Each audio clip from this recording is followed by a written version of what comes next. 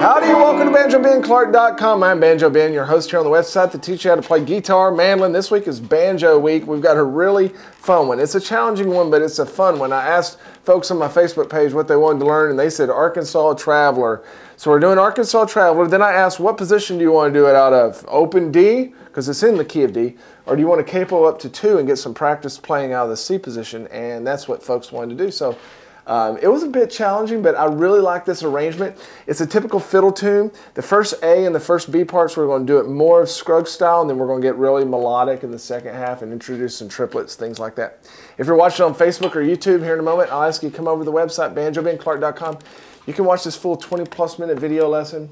Download the tabs exactly as I played it. I've got 3 different speeds of rhythm tracks for you, and then I have hundreds of other lessons on there as well, so you can check all those out. All right, let's jump right into Arkansas Traveler.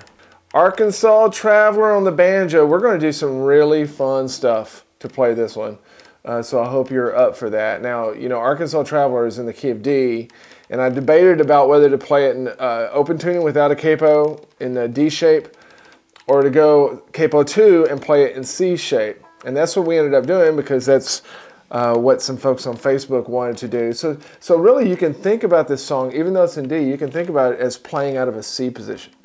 Okay, so I'm going to capo up to the 2nd fret, which takes us from C to D, and then I'm going to take my 5th string and I'm going to put it under my 7th fret spike to take it up to an A note. So my notes, it's exactly how I'd be tuned if I was playing in A, right? But then we're going to play out of a C position. You know, this song only has 3 chords. It changes really fast. But it's got a C chord, an F chord, and a G chord, okay?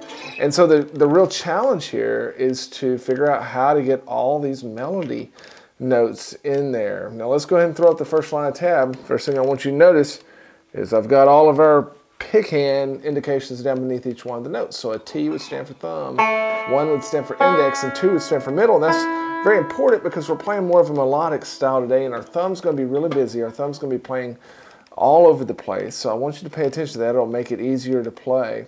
We've got a 2-measure kickoff here. It sounds like this. Okay? You don't have to play that, but I just gave you that to serve as an intro in case you want it.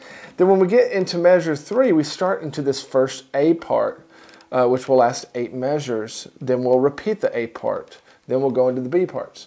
So the first A part and the first B part, I wanted to give you more a Scruggs style, not completely melodic. We are going to get completely melodic with it, but here I was kind of thinking, you know, without doing any research on how he might have played it, how would Scruggs maybe play Arkansas Traveler? And you know, I want to get some very important melody notes in there, especially right at the beginning. I want folks to know what the song sounds like. And the melody goes like this. Okay, so how do we get that without being melodic? Now I go melodic later to be able to get all those notes. But here we're not going to. Let's go into a partial C shape. So I've got my index finger down on the 2nd or 1st fret, and my ring finger here, and I'm going to play this through those first 2 strings, and then I'm going to pull off to get my melody note there on the 2nd beat of measure 3. Then come back down. So you want to make sure that pull off is nice and strong, and that it doesn't rush. That's an 8th note pull off, so it's going just as fast as your other 8th notes. Now we're going to do a little hammer on measure 4. Okay, so let me just play slowly measures 1 through 4. I'll do it much slower later on when we play through it together. Now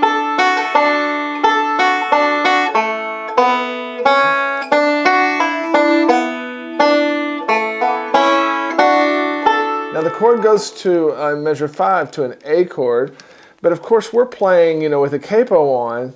So though everybody else is playing an A chord, we're thinking G chord in our mind because we're capoed up too. Okay, and I got to think about what is the melody doing here. And the melody goes bum bum bum bum. Okay, so I want to catch a few of those notes. So I'm going to do this reverse forward roll. I'm going to do a couple of them in a row here, measure 5. It's going to sound like this.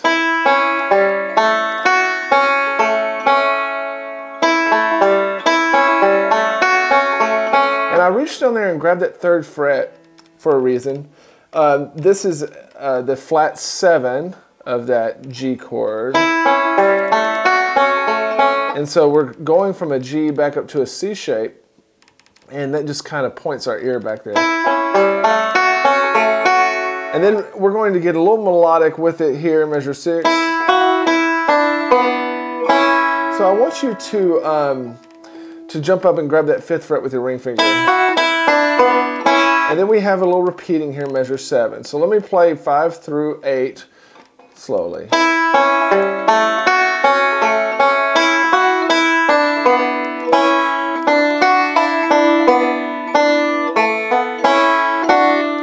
Now we're going to go up the neck, measure 9, because to me there's no way that you can really play Arkansas Traveler without jumping up and grabbing this part. The melody sounds like this.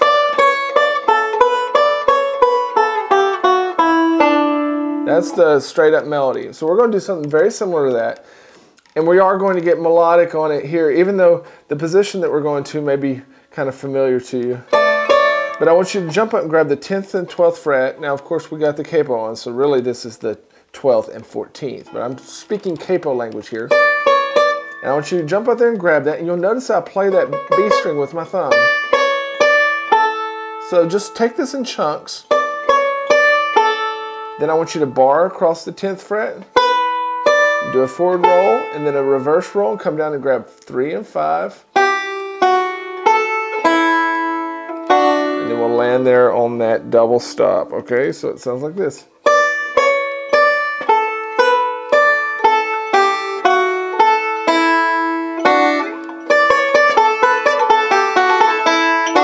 Now we're going to go into that second A part. We're going to introduce some triplets and get really melodic.